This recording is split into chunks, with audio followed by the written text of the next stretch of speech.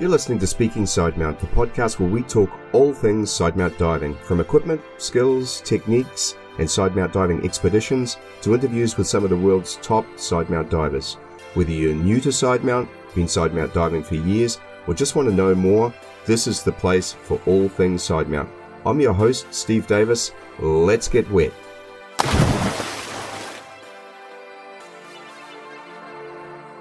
Hey, welcome back to Speaking Sidemount. I'm Steve Davis. This episode is brought to you with the support of our amazing sponsor, X-Deep. As you know, I'm a massive fan of X-Deep, their team, products, their support of this podcast, and many amazing explorers from around the world, and of course their foundation, which is innovation. You'd have to be living under a rock if you're not across their trickle release of the new NX700 regulators.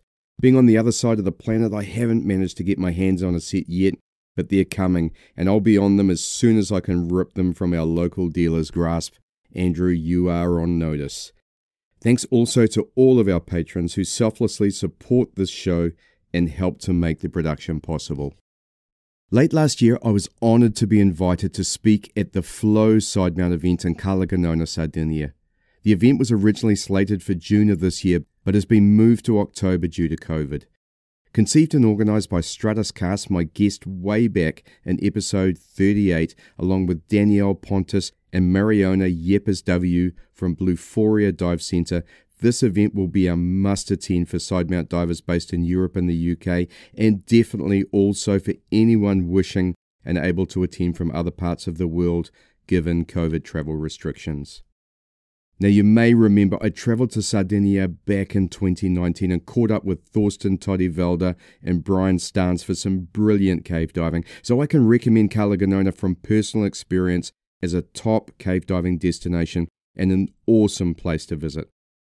Now, to our knowledge, this is the first sidemount specialist event in Europe, and it's intended to cover the full gambit of sidemount, from recreational diving open water through to tech diving in open water, wrecks, and of course caves. Cala Gonone, Sardinia is an absolute ideal location for such an event, and it's no surprise that X-Deep are on board to support the event. Speakers include, and I'm really sorry if I miss anyone out, but I can't wait to meet and learn from former guests on Speaking Sidemount, including Gary Dallas, Mikko Pasi, and Christina Zanato. Add to that amazing list the man who actually coined the term technical diving, Michael Menduno, and TV personality, author and explorer Andy Torbett. So with FLOW Sardinia in front of me, I thought it would be a great opportunity to catch up with Daniele Pontis to learn more about his diving, about Bluforia Diving Centre, how he set it up and the diving that they do, his philosophy teaching sidemount diving, and then given Daniele is an instructor trainer on the KISS Sidewinder, I asked him more about this amazing sidemount CCR, including, somewhat selfishly for me, the transition from open water air diluent level to cave CCR and normoxic trimix. Daniele and I both feature in Stratis Kas's book Close Calls, so I asked Daniele to relive his near miss and share what he learned and how he applies this in his own diving and interactions with his students on courses. And of course we talk about FLOW and what you can expect if you come and meet us and attend this event. Now, before we get into this episode, I want to pass on my thanks and appreciation to Daniele. Now, he's Italian and his English is not strong. He's also a little shy and generally would not do an interview like this. He agreed because I asked him, and I'm very grateful to him for his efforts. As you'll hear, he certainly was able to get his message across, and let's be clear, his English is a hell of a lot better than my Italian, or any other language for that matter. Cheers to you, Daniele. I definitely owe you a beer or two. And we are recording. Daniele, welcome to Speaking Sidemount. Thank you for inviting me, Steve. You're most welcome. Now, just to get us started so we can get a bit of context to everything we're going to talk about, can you give me a little bit of your background and how you got into diving? My first dive was in 1998. It was a long time ago. After I followed my diving career just as a recreation and diver, I was working for a very known fashion brand as a manager, okay, and my first job was absolutely far from diving industry. And slowly, I changed completely my approach to the life, and I changed my life choosing to get only in diving world industry, and I spent time training myself at the beginning as a recreational instructor, and after as technical diver. And then I discovered the side mount configuration. I was absolutely fascinated, and it was really funny how I started, because I tried to build my own harness. Many people have tried that before you. Yeah, it was, but was absolutely funny because I tried to build my harness using a back mount BCD recreational, wrapping with the bungee, and was absolutely crazy and super funny. Yes. I was spending time in the pool training with absolutely crazy equipment, and it was impossible to find a way after I decided to get in a class and then buy one harness. Yes. What was it about side mount diving that excited you, or that got you to want to dive in that way? Why? Because for me, it was obvious. The better comfort, the hydrodynamic solutions, the very easy configuration, how to carry the tanks on the dive spot. Absolutely, for me, was obvious. Okay, the side mount was much more comfortable for me than back mount, for sure, for sure. But in the same period, I was working in a diving shop in South Sardinia, and I was working in the spots are really deep, and I worked for this shop for 2 years, 3 years, more or less. But in the deep wrecks, really deep. The first wreck was at minimum 80 meters. The maximum depth was 180 meters, and was absolutely complicated for me. Big focus on diving in side mount and improve my skills. Was absolutely impossible. After I worked for Sardinia government, training a class of guys, 20 guys become guides, tourist guides with the dive master certification. And I discovered Cala Gonone here in Sardinia. And absolutely amazing place. Absolutely amazing place. It's like Disneyland for cave divers. Exactly. Yeah. I had the great pleasure to come to your country and to Cala Gonone in 2019. Unfortunately, we didn't meet, but I had such an amazing time. I enjoyed the place, the town, the food, the people were amazing. And you're right, the diving is spectacular. I do want to get onto that because the caves of Sardinia are quite a bit different to caves in other parts of the world. Very different to Mexico, very different to Florida. What is it in your mind that makes the caves of Sardinia special? But it makes special first because it's a kind of marine caves connected to the mountain caves, 90% of the cases. And there's alocline in a marine cave from the entrance and sometimes to 1/3 of the penetration. They are very different. In every cave, you can find 2-3 different sceneries. Okay, you can find the first parts for the cavern side, and you think, okay, this cave is more or less, I can understand more or less how is this cave. But after 100 meters start to change and change and change and change continuously. And is unbelievable for us, especially because Sardinia island is built with different geological materials. Okay, and here start the limestone. Only in this side is very important, the limestone caves. There's different places in Sardinia you can find some little cave, but not as Cala Gonone. And in Europe too, it's very difficult to find a system as Buomarino, for example, has 75 kilometers of connections with dry caves and underwater caves. It's unbelievable. Yes, unbelievable. A lot of fun here. You can have 10 life here, and you spend 10 life diving in Sardinia, and for sure, you will never get bored about. Indeed. Yeah, that was one of the things that surprised me because I've seen halocline plenty of times in Mexico, but the sheer extent of it and how long it goes into the cave. I mean, you can dive an hour into a cave and still be in the halocline and experience that. Yeah, I remember one, and I can't remember the name of the cave. It really annoys me now that I've forgotten, but there was a massive hydrogen sulfide layer for a long period as well. You might know it by that. And then as you hit the fresh water, it broke into this beautiful cave system. Amazing. I just loved it so much. And of course, the formations, because many of them have been dry or have dry sections in them. So you have formations, halicites, and so on. And it was very impressive. Yeah, we have more than one system. Is dry connections. Cala Luna, Bel Torrente, Buomarino. There's Del Fico, Yeah, it's a very, very special place to open a shop. And I decided to open a shop exactly here. I'm from South Sardinia. I'm far from home. Yeah, far from home. You're a few hours drive. Yeah.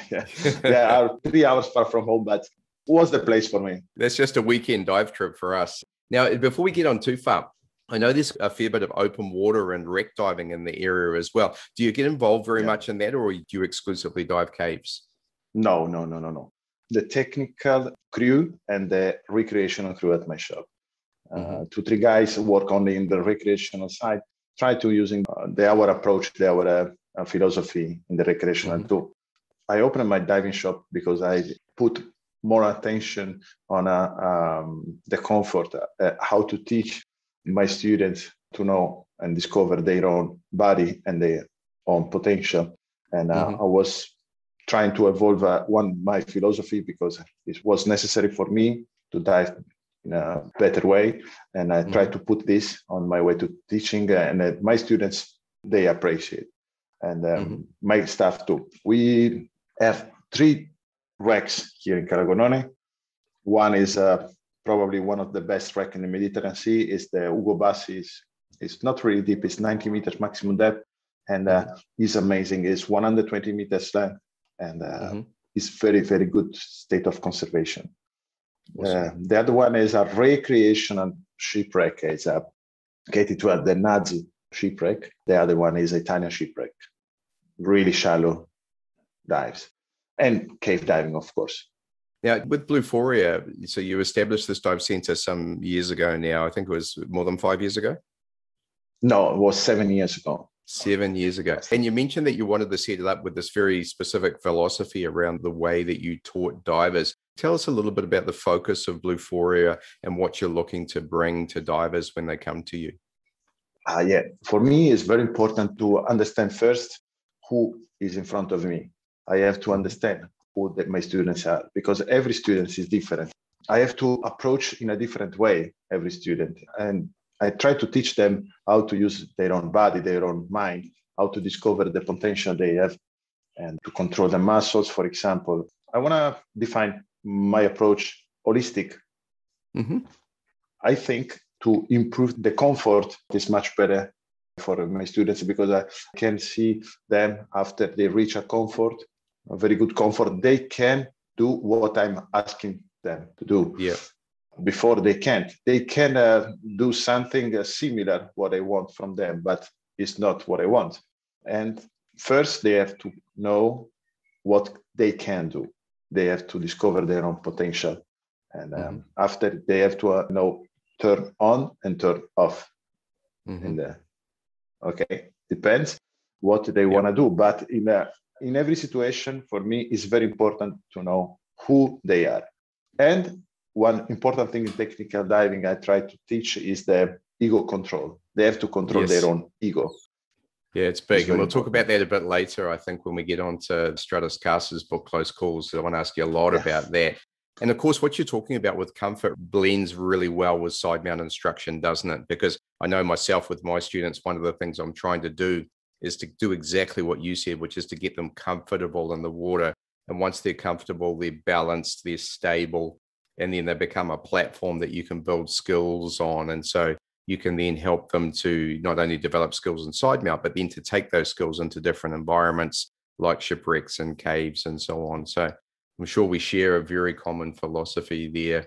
I know, especially in the early days, I'm sure you still do, you've done a lot of exploration of your local caves there. Can you tell us a little bit about your own diving in your local area there in Cala Gonone? In Cala Gonone, we spent not too much time on the exploration. Unfortunately, when we start, the challenge was absolutely really, very hard for me. And the hill was wow. And we spent a lot of time focus on to know the territory and to understand what we can organize for our students, how to promote ourselves. We start to check for some exploration only 2 years ago, me and my staff. And we're close to, not new probably, but for us, yes, new passages, we have a lot of projects, but nothing now is really start. We have to plan better. I prefer to talk in the future about this. Yeah, so what you're really saying is you spent a lot of time discovering the caves for yourselves and learning them so that you could dive them yourself, but also take students into the caves and use them as teaching environments and as guiding environments. Yeah. We spent time at the beginning to know the caves because we have to know where we are going to bring the students. And was complicated at the beginning because for me, I was alone opening my shop. And was really complicated. And I had only the option to solo dive at the first time. And for the first 2 years, and was complicated, was really complicated. So clearly the pandemic has had a really, really big impact on all of us around the world. And we can only hope the situation improves. You've mentioned you've just been vaccinated and I'm due to very soon. Can you tell us a little bit about the impact on you locally there and how you're doing now in terms of coming out of the pandemic? The pandemic here destroyed completely at the beginning, immediately. When the pandemic started, destroyed completely the tourist situation in Sardinia. Sardinia, how you can see in the map, is very central island in the Mediterranean Sea and is a destination for every part in the world. We have tourism from every part in the world, especially from Europe, of course, but from every part in the world. The sea is amazing, and everyone know the Sea of Sardinia is like Caribbean Sea, like Maldives Sea. Is a really, really, really unbelievable. But the pandemic stopped completely the tourism, and the situation here was really complicated. Not about the contamination in Sardinia, because our index is 0.3. We are really close to be COVID-free. And this is not a problem because in the island is big. We are just 1,600,000. We are not too much. But without tourism, we cannot survive. And it was complicated to get in because it was 14 days of quarantine plus or test, 2-3 tests. It was impossible. Now, slowly, we are starting to see tourists from North Europe. And it's very, very important for us. Absolutely very important. We are positive, and we think next week probably we'll start the season. Which is positive. Awesome. Coming into your summer as well, which is really vitally important, right? It really starts to kick off, I imagine, from June, and we're here in mid to late May right now. Look, I agree. I have many, many friends spread around the world who've all been seriously impacted, and we have here in New Zealand to some degree as well, although we've been extremely lucky. But wish you really well coming out of it, and I wish you a great season. And I think given that the vaccines are coming now, and for anyone who's out there listening who's vaccinated and ready to travel, then I can only say that Sardinia is one of the very, very best places that I've been to dive, and Cala Gonone itself is a spectacular place to visit in every respect in terms of the town itself. On top of that, the ocean or the sea there is so beautiful, so clear. The water in summer is particularly warm as well. So it's very, very nice. And then being able to dive there and access the caves from the ocean is just something so different. And I did a little bit of that in Malta, but Malta doesn't have the same caves as Sardinia. So being able to then go and do several hours of cave diving, having access from a boat and going through all the different environments itself is just something incredible. And as I said, I thoroughly enjoyed it and looking forward to coming back. We'll talk about that a bit later. So let's move on a bit. So we talked a little bit about side mount diving. And as you probably know, I did some training nearly 2 years ago now with Thorsten in Mariona, Florida on the Sidewinder. Yeah. I wanted to chat to you a bit. And again, for entirely selfish reasons, you're an instructor trainer on the Sidewinder. Can you share a few of your thoughts, where it shines, perhaps any limitations you see with it?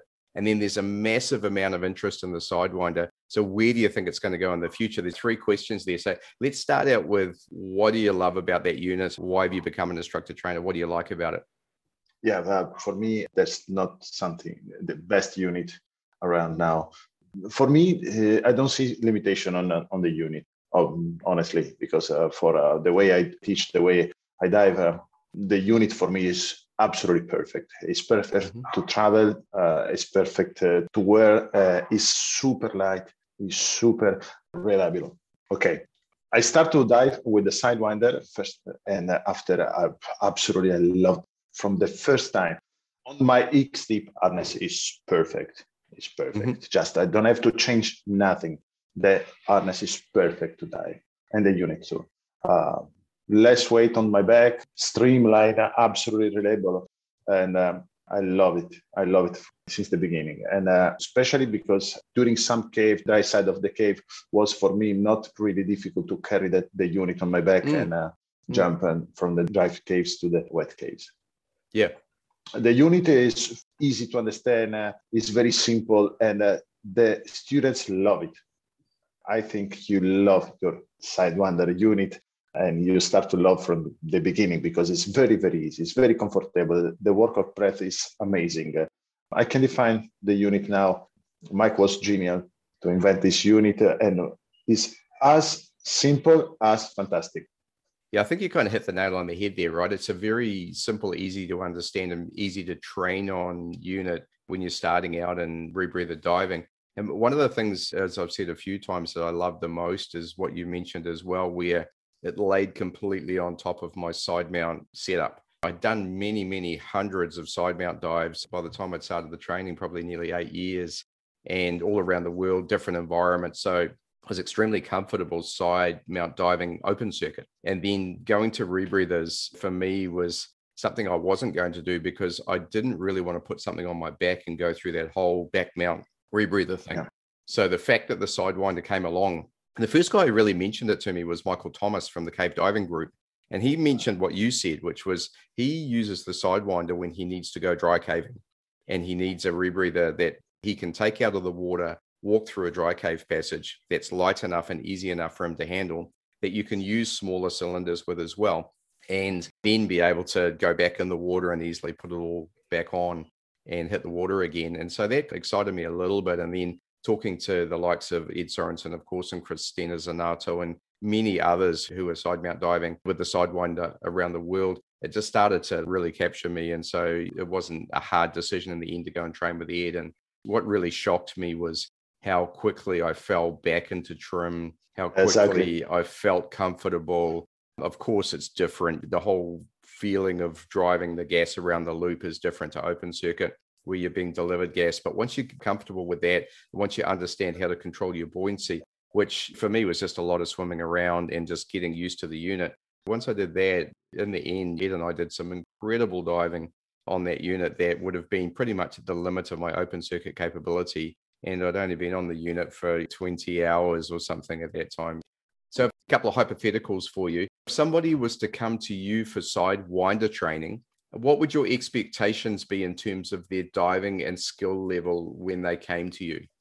Yeah, okay. The expectation is absolutely they have to be really good trained divers and expert divers on the Sidemount certification for sure. And the first day we spent all the day of the course. I teach in 7 days. I don't like to teach in 3-4 days. I prefer to teach in 1 week because the first day I have to go diving in open circuit with the diver and I have to check everything they can and they cannot do it. I want to just do a check dive about the level. After we start to talk about their own notions and skills, and just the second day we start with the theory and to talk about the unit, of course. I expect from them they have to be perfectly in open circuit configuration, and after they can jump in the class, of course. Sometimes I refused completely the student because I think folk was not time to them to get in the class for a CCR. Yeah. And that's a really fair point. Look, I agree completely with that. If you want to go to rebreather diving and you're a side mount diver, and that's what this podcast is all about, right? So we're speaking to side mount divers. I think from my own experience and from what I've seen and from what you're telling me, you need to have dialed in your open circuit side mount skills and have done a lot of diving in side mount to basically build a platform that is good enough for you to move on to the next level of diving with rebreathers. I think that's really what you were saying, wasn't it? Exactly, yeah. If they are not ready, we can work together and we can add days to the course, absolutely. But it's really necessary to be stable. I want to see a confident divers with the configuration because they have to know the configuration. The bailout, as you know, the first bailout is the open circuit, okay? And they have to know. I start to teach them in open water. I don't teach in the caves and the caverns. I prefer to teach them in open water, and I want to see them growing slowly. Yep. And I'm dedicated years to try to find a way to teach. And now I have, and I want to stay on this way because I love to see my students have my time and me on them in an exclusive way for 1-2 weeks. And after, yes, of course, we build a different relation and we become friends. And for everything, I'm there for them. And I have very good relationship with my students, yes, still. Sure. Yeah, and that's really important, isn't it? And so I'd throw this out as another hypothetical, but I'm talking about myself, of course. So just so that's really clear. So I'm Sidewounder trained now. I'm already a full cave diver. I'm a Trimix diver open circuit. I'm a technical Sidemount instructor, and I've done over 100 hours now on the Sidewinder. So I feel I'm ready now to take the Sidewinder cave diving, and that's really what my goal is. So if I come to you and I want to do the cave CCR and Normoxic Trimix on the Sidewinder, how do you put those courses together? Yeah, you can get in a class, of course. If you are already a full cave diver in open circuit, if you are already a very expert CCR diver, of course, it's perfect for me. I think this is the way how to reach the CCR cave diver. Your experience in open circuit, you have to do your experience in CCR in open water, and only after getting a CCR cave. The course is an amazing course, and is a very, very interesting course, absolutely. To do a course like this, I love to stay with my students, with my class, more or less 12 days dedicated to them. Yep. So for the Normoxic Trimix course on the Sidewinder, what's the requirements in terms of carrying bailouts and skills and so on?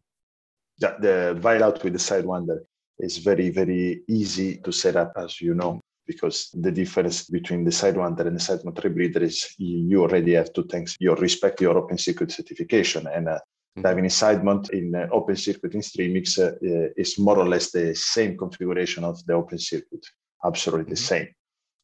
You have to configure yourself in the same number of bottles and the same way you configure yourself for the open circuit Normoxic Trimix course.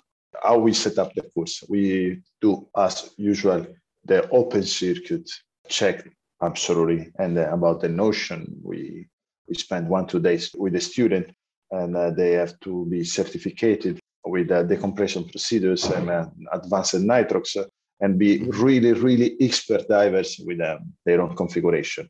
After we start to, as I told you, the check dive in open circuit, and slowly we build the program in CCR. We introduced the theory during the first days, and we spent half day in theory and half day in the sea. So you're running the FLOW Sardinia Sidemount event in October this year. And I've got to be honest, I'm incredibly excited to see this event happen. Can you tell us a little bit about how you got it off the ground, particularly given that it happened during the pandemic? Yeah. We absolutely excited. I love to organize this kind of meetings. And we had this idea during the pandemic lockdown. We were talking with my friend Stratis and with my girlfriend Mariona, and we had this idea to think about a kind of meeting with friends and colleagues to share the experience, to share what they know, stay all together in a place like Cala Gonone and have great food, great time, great diving. This is absolutely the first thing we want to put on FLOW event.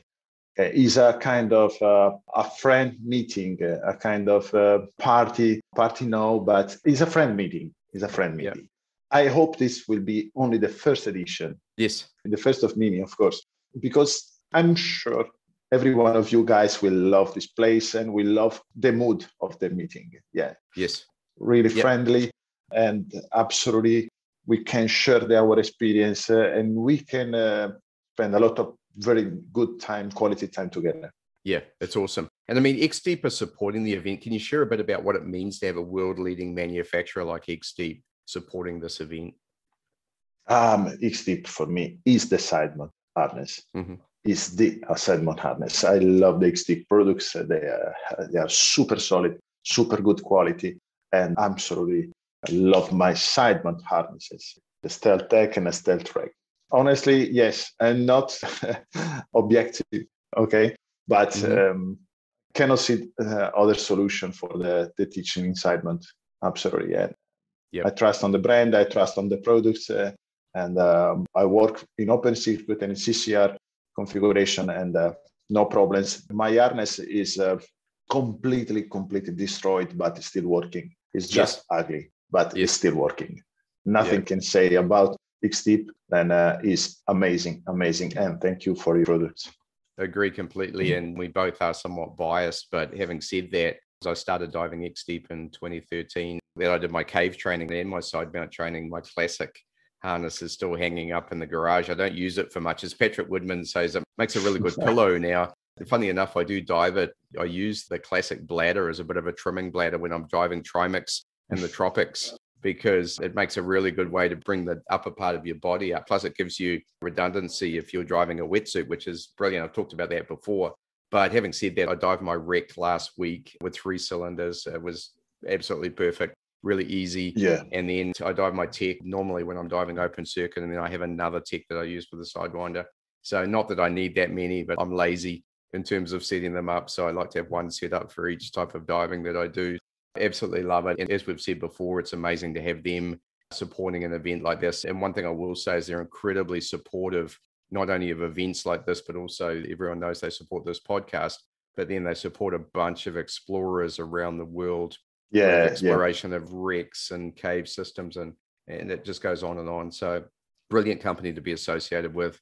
Look, in terms of this event, one thing I'm excited about, I mean, I'm coming to present, which is great, but to have people like Gary Dallas and Christina Zanato, Andy Talbot, my new friend Mikko Pasi, who was in our last episode.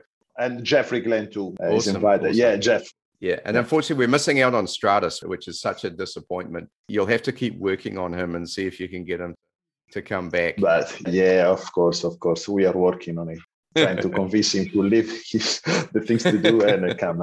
Absolutely yes. Too much in demand, that man. And so, look, if you're listening to this and you live in Europe in particular, I'm going to cross the planet if I possibly can to be there. But if you're in Europe and you're a side mount diver, then we'll have the dates and the podcast notes and some links for it. This is an event that you really shouldn't miss. Certainly, as I said, the environment, the place, the people, and the feel of this is going to be fantastic. So I'm super looking forward to it. And I sincerely hope that we can all pull it off. Now, speaking of Stratis, we both featured in his book, Close Calls. And I think most of us who shared our stories have called it an honor. But to share moments in your dive career where you truly screwed up, it's a pretty sobering experience. But to be honest, I don't think this book could have been written a few years ago. And it's truly a sign that we're growing up as a technical diving community, taking safety more seriously, and knowing that by sharing close call experiences, we're actually growing, and perhaps we'll be able to stop someone else making the same mistakes. Now, we mentioned a little bit before about young divers getting ahead of themselves, and I found your story in the book really compelling. I think especially for young male divers who in some cases want to push their dives way beyond their experience and skill levels. And so can you recount a little bit about your story in the book and perhaps the message that you want other divers to take away from that? Okay. Yeah, absolutely. Now, just to say, I introduced close calls on my classes, just using the stories of you guys and mine too, if it's necessary, to explain what I mean. My story is very easy. It's very easy. I was absolutely cocky and absolutely arrogant with the environment. I was in rush, and the rush cannot help in these conditions, in these things. And I was trying to push myself alone, diving, solo diving. For 2-3 years, I dove alone in the caves, just to know the environment, just to understand, and just to push myself over the limit, okay? Because I was in the period stuck on the stupid approach to diving. I have to show who I am. I have to show what can I do. I wasn't young, but I was too young inside, okay? And too much ambition in these things, and not respect for myself. My story was crazy because I break some rule, and easy. When you break some rule, sometimes you think it's going everything good. Every time it's going good, but the problem is there, is ready to say you hello. My feeling inside the cave was terrible. Because I'm a father, and I was not worried about my life. I was losing talking about my daughter. I cannot see my daughter anymore. I cannot stay with her for a long time. Who will help her? This was the human side of the story. What we can lose, okay, just to be overconfidence in what we do, just to be not responsible about ourselves, just to want to push and to show to who. I don't like to show to the people what I can do, what my students can do. I don't teach to the students, they have this kind of problems. Mm-hmm. Absolutely. I stop the training to them, and this is not a place to teach them if they put competition on diving. Absolutely. Mm-hmm. I changed completely my approach to dive after the story, of course. Yep. And changed completely. Was the last stupid thing I did. Yeah. And so the mistakes you made, so I mean, clearly you were overconfident and trying to prove something to the world, I guess. And I guess you were trying to find your way. And I mean, many of us have been there in different contexts where as young men or even middle-aged men where we're moving into new careers or new whatever, you want to make your name. And so it's very easy to fall into this trap of wanting to be somewhere before you've paid your dues, if you like, in diving, before you've done the dives, built the skills, built the experience and the comfort levels in the environment you're in. And so on the particular day that you had the problem reading the book, you got yourself into a very complex navigation on a very long dive. You'd laid a stage cylinder and then you'd made some mistakes, but these are mistakes that typically you would have got away with in the past, right? Where you'd laid a lot of line, you hadn't kept reserve reels.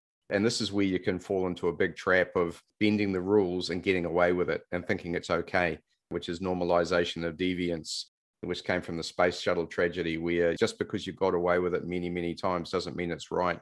But I think in the book, I read that you had a caustic partway through your dive. Yeah, it was not my best cocktail in the life. Absolutely. No. But no, I was diving with my old unit and pushing the cave. At a certain point, I tried to change position, okay, and was absolutely impossible for me to understand before the unit was leaking so bad. Yes. I arrived direct on my mouth, one glass of caustic cocktail, and was burning me inside. Was absolutely painful, was terrible for me. And then my mind started to be completely out of control. Mm-hmm. Completely out of control. I was painful, was worried. I started to be absolutely confused. Yep. And being alone was really, really complicated to find immediately a way with the rationality. Sure. I was absolutely not rational.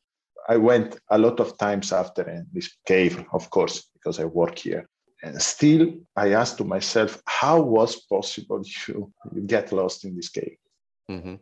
But trust me, it was impossible to find the exit easily. Yeah.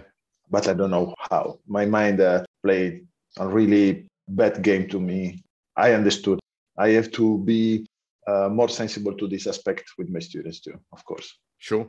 And so that really leads us to the message or to what you learned from that and the changes that you made in your diving. So, I mean, you went through that event and thankfully for you and for all of us and for your daughter, you survived. And it sounds like somewhat fortuitously as well, more by luck than good fortune almost, but you found your way out, you found your stage cylinder and got out of the cave. How did your diving change after that? What did you specifically change around the way that you conducted yourself? Absolutely the approach. I was really arrogant. Okay. And because I was in rush with myself, I was not so young. I was making a name of myself. I was opening a new diving shop. And I stopped to do this. To show to the others. Sorry, I stopped and I said to me, I have to slowly to come back and build a program on myself to respect the rules. The message is no rush, absolutely no rush. Yeah. No rush. But quality. And the diver said, don't put competition and control their own ego. This is the message, yes. The ego control could be. And more consciousness is much better in what we do. Yeah, 100%. I mean, there's a few sayings there, right? The caves aren't going anywhere, are they? They're going to be there tomorrow. And if you love diving, then go for a dive tomorrow is the key So do what you need to do today to come out safely, and so that you can go and do another dive tomorrow and enjoy the environment again and build everything up slowly, carefully. And again, thank you for sharing or reliving that story, because it's challenging, isn't it? I know my own experience. To be honest, the crazy thing about my one was now I don't even think it would scare me, because I became entangled, but I couldn't free myself. And now I think it would be not such a big deal. But at that particular time, it was more of a big deal, and more for just from the point of view, I wasn't low on gas. So I managed to extricate myself before it got to a really critical point. And I think, again, now I would deal with it in a much more methodical way. But I had several minutes of a little bit like you, where my mind went in the wrong direction. And it wasn't until I got that back under control that I was able to solve the problem. Ultimately, that's really what events under the water are. They're just problems that need to be solved. And the only way you can solve them is by being clear, and you can avoid them for sure by following the rules. But sooner or later, something might happen anyhow. And so there's the mindset on top of the discipline of doing the right thing. Of course, something can happen because you can respect all the rules. But if it happens, this is what I mean. We have to build slowly the program. I prefer to do it this way. Don't do it from 0 to 100 and build slowly on my students. My staff too come here and stay with me a month every season before the season to train again themselves, to build slowly solid foundation. Of course, it's very, very important for me. Yeah, I imagine places like the Med where you have definite seasons. Do you do a lot of diving through the off season, or do you go overseas, or do you stay in Sardinia? No. During the winter season, I open usually in the end of March, and I will close end of October. During the winter, I fly away. I love Africa, and I spent a very beautiful time in Kenya and Tanzania trying to do some exploration. My girlfriend, Mariona, is a photographer, and we love Africa, Her photographs are amazing, by the way. I mean, I've seen many on Facebook, especially recently since we've become connected, and they're very, very special, aren't they? She would be happy about it. Yeah, I've had the great fortune to talk to Laurent Moreau recently, and I've interviewed Becky Kagan-Schott and a few other great photographers. And I'm going to miss a few now because there's just so many. But it really is a talent to be able to go into a cave environment, especially where the light is so low and lighting is so important, and be able to take great images. It's a real talent.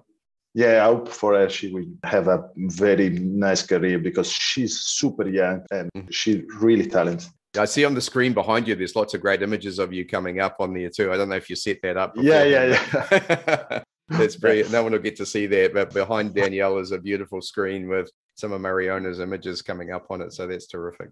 Yeah, well, I look forward to meeting you both. And look, we've gone for a wee while now, so it's been amazing. I am so excited about the opportunity to come back to Sardinia. I so hope that we can pull it off, and that the pandemic eases enough and we get vaccinated, and that travel is able to be done. Certainly for me, I'm sure the Europeans will be able to do it. I know the event will be a huge success. And as I spoke to Mariona a couple of weeks ago, I'm excited and willing to cross the planet and come up to it. Great to talk to you. Thank you so much for sharing. Thank you, Steve. Thank you for inviting me. And I'm very excited and looking forward to see all of you guys here in Sardinia in October, and to have a very great time together. Awesome. Well, thank you very much, mate. Thank you. Well, I hope you enjoyed this episode as much as I did making it. It was amazing to catch up with Danielle, to learn more about Bluforia and, of course, about Sardinia, talk about the FLOW event, which I'm just so excited to be part of, and, of course, learn a bit more about the KISS Sidewinder, graduating from air diluent levels up to cave CCR, and also normoxic trimix. And then, yes, we shared our stories from close calls, and it was great to be able to recount that, more particularly what we learned from our experiences. Thanks so much for joining us. Thank you again to X-Deep and the patrons of Speaking Sidemount for your support. It means so much. And to all of you, I'll look forward to catching up with you in the next episode. You've been listening to Speaking Sidemount from www.sidemountpros.com. If you like the podcast, please subscribe and consider leaving us a 5-star review. If there's something you'd like us to cover on the show, then let us know via our Facebook page listed in the podcast notes. Thanks again, and we look forward to you joining us on our next episode of Speaking Sidemount.